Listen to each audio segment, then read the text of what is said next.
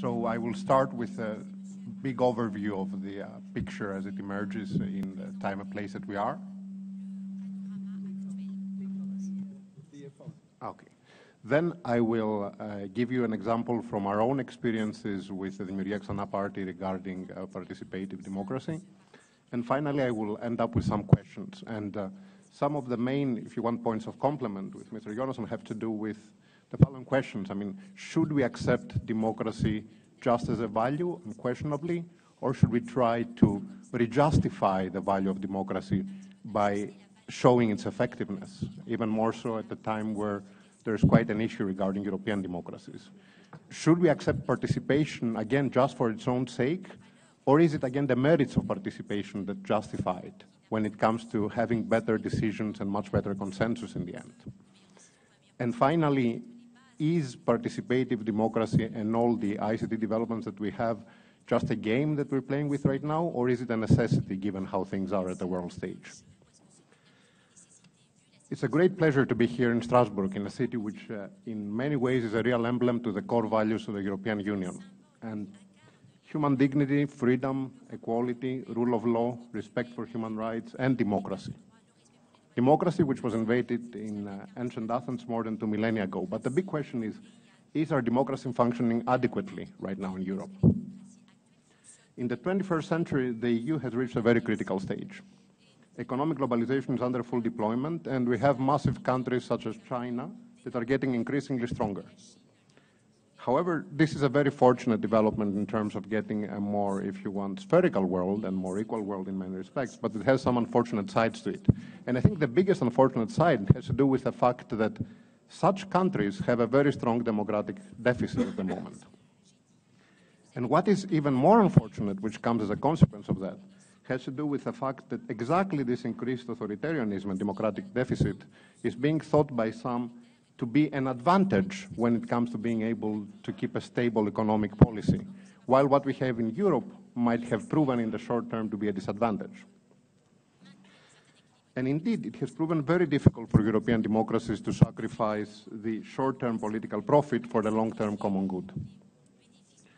Thus, towards our survival next to the huge upcoming superpowers, and towards the survival of the core values of Europe, I think that reforming our democracy and strengthening the Union itself is not just a goal, it is an urgent necessity in many respects.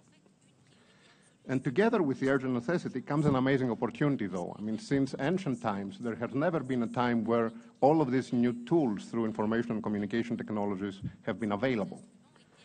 The big question is how to use these tools, and we don't have enough experience about how to do that.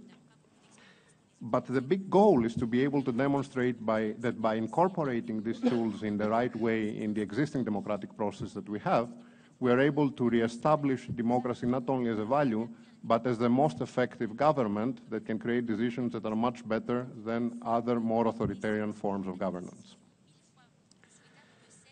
And exactly this urgent necessity, but also amazing opportunity, is what we have to seize. And there's a lot of developments right now in the academic field when it comes, to crowdsourcing, to collective intelligence, to epistemic democracy.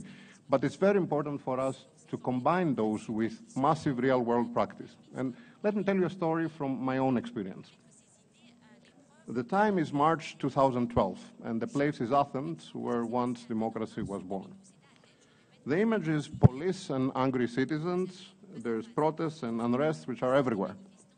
And this is the peak of the crisis, which is not only an economic crisis and not only in Greece. I dare to say that this is partially the crisis of the Union itself, of European values and of Western democracy as a whole. Greeks from inside Greece are alarmed, as are Greeks from outside Greece, like me, and as are all Europeans. Within the situation, there's a new party that's arising, and this is the Dimiourgia Ksana. Its motto was politics without politicians, which is sort of an oxymoron, if you want. And the core values were reform, Eurocentrism, and citizen participation. Of course, there was a lot of enthusiasm, although there was quite a blockade by the traditional media through a superior communications policy, which combined, door-to-door and cafeterias with, the internet and Facebook and Twitter. We were able to actually get everywhere, and the result was hundreds of thousands of votes for a party that was 5 months old, and exceeding the 3% margin in most of the major cities of Greece. Now, 1 year later, after this big boom, it is March of 2013, and we're much more experienced, and for the first time in the political history of Greece, we started experimenting with all the new tools that are available. So the main thing was designing a hybrid electronic and physical collaborative deliberation system, which I will talk about. And at the same time, we played quite a lot internally and externally with e-voting and e-polling. For 1 month before our major congress, we did an online consultation with thousands of people from all over, trying to formulate the main positions of the party, given a set of original documents. We had a first phase of distillation, and then we actually had a physical workshop session in which we had tables of 5 to 10 people in big rooms of 200 people or so, working on specific aspects of this text, which are like sort of 2 questions, if you want. In the end, the tables elect representatives, and the rooms themselves do a presentation the next day, and of course, all the second-level distilled results become available online. And this was actually quite an amazing outcome for us. Not only the evaluation results were very beautiful, but at the same time, we had the participants getting to know one another, the participants getting to know and getting to contribute to the positions of the party, and we ended up having a very strong follow-up of group action through the people that became, originally electronically came together and then physically continued coming together, if you want. So this is our experience, or the main part of it. But again, let's take the big picture and let's ask a number of open questions. So out of all the tools that are available now, be it liquid democracy, crowdsourced collaborative policy creation, various forms of deliberation, referenda, what should we use and when? How should all of these tools be combined, and how should they be integrated within existing processes and supplemented to create future and superior democratic processes? What are the pitfalls and dangers, and what are the protective and catalytic solutions? We have a small number of answers for a very specific case of our setting. For example, we found out that it's very important to complement the electronic with the physical. So the mixed physical-electronic workshops were far superior than anything on its own alone. And we also have seen that although there was a lot of resistance in the beginning towards introducing the idea, even more so in Greece, very, very quickly this was dispelled when people saw the results. But there's a lot of work that remains to be done. And one of the open questions, for example, is how do we solve the enormous privacy and safety issues? Even more so at the level where this can even take a transnational, if you want, dimension, having a look at the latest news about the NSA and the access that it has even to European governmental rights. How can we safeguard our systems against systematic attacks?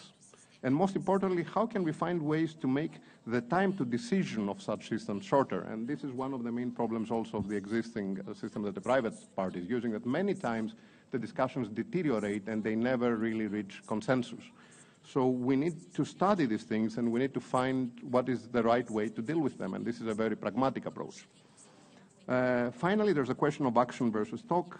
And most importantly, also to answer the comment that we had from the other side of the room, there is a lot of research right now into reputation mechanisms. So if there's a question regarding reliability, the answer can be given again in this research. So it's not only the reputation that somebody has given what others say about him, it's also the fact that we can have a nice record of his actions in the past and of the effectiveness of the decisions and the proposals that he has taken. So it's not just a matter of words, it's a matter also of having a good log of real effectiveness, and this is what should be trying to estimate, if you want. So what I propose is that apart from these sporadic attempts, it's time for us to expand the experimentation, and it's time for us to do it in a more systematic way. There are many possible settings we could use. One of the reasons why political science was so much advanced in ancient Greece was that we didn't have a monolithic system. We had like different city-states with very, very different systems experimenting for 300 years. And this is how so much knowledge was gained, while 1,500 years of Egypt didn't bring much difference when it comes to the way of how the state is being run. So just to close, 2,500 years have passed from ancient Athens. We have the European Union as a reality. The world is getting closer, and this is good. But for us to be able to keep our fundamental values, including democracy, and to get them to spread to the world, and to really show their utility, it is time to really invest in an effort to use all the tools that are for the first time being available in order to revitalize democracy and create a renaissance of democracy through participation in electronic media. That's pretty much it. Thank you very much.